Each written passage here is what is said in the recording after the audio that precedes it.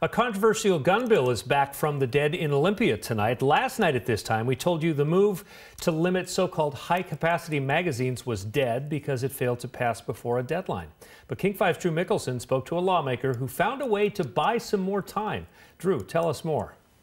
So, Mark, yesterday's deadline killed bills that only dealt with policy, not budget-related issues. Those bills can have until next month to pass, and that's how they got around this. These lawmakers have submitted a bill, a gun-related bill that would be tied to the state's budget because the state would have to pay cash for gun owners who turn in their high-capacity magazines. Now, the bill would not force gun owners to give up their magazines. Those who already have them can keep them, but they could sell them to the state for a still-to-be-determined fee under the law. The bill would prohibit the sale of magazines allowing more than 15 rounds. A similar bill failed to pass off the House floor yesterday. Why? Well, it depends who you ask. Republicans filed 120 amendments on the bill, an unusually high number.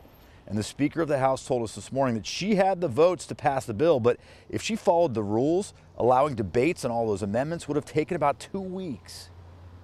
The amendments that the Republicans offered were not about debating the policy, not one bit. They were about killing the bill by whatever means necessary. Are you afraid this may happen again?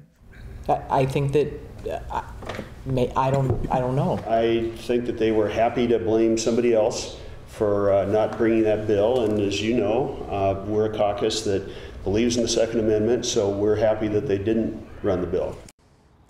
That's House Minority Leader Representative J.T. Wilcox. He says if the Democrats wanted to run the bill, they could have. He said this was not an unusual tactic that they used. And he and other Republicans are planning on fighting this new bill, even though it may take a little longer.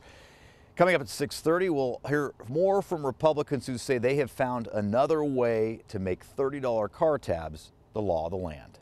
Live at the Capitol, Drew Mickelson, King 5 News.